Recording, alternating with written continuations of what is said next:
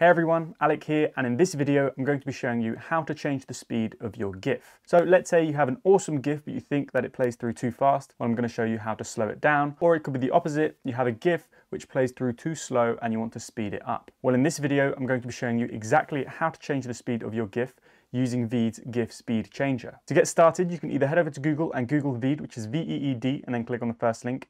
If not, as usual, the link's going to be in the description down below. Once you're on VEED, the first step is to create a new project, and then once you're within VEED's video editor, this is where you want to upload your GIF. So I'm going to click on Upload GIF, select my GIF, and then click on Open. And as you can see, our GIF is now imported into VEED's video editor, and if we click play, as you can see, we have our GIF. So if I pause this, to change the speed of our GIF, it's very simple. If I select the video, we then have the video settings that appear here in the left toolbar. And as you can see under the speed section, here we have the option to change the speed. So first of all, if I select, let's just say twice as fast, as you can see, our video is now twice as short. And if I click from the beginning and I press play, as you can see, our GIF plays through a lot faster. Now, what you might have noticed is that after the video, there's blank black video. And to change this, it's very simple. What we have to do into the settings, if we click on the settings tab, here we have the video duration. And what we need to do every time we change the speed of our GIF, we need to click this double-edged arrow to adapt the length of our GIF to the length of the timeline. So if I click this right now, as you can see, if I press play right now, it should loop straight away.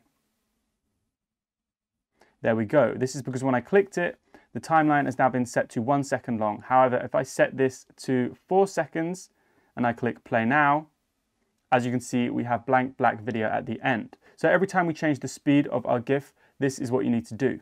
Now, if I go back to the speed section, let's say I want to slow it down. I'm going to click on this 0.5 right here. And as you can see now, it's being cut off at the end. So what we need to do again is go back to the settings tab and click on the double-edged arrow. And now the length of the timeline has been adapted to the length of our GIF. So now if I play from the beginning,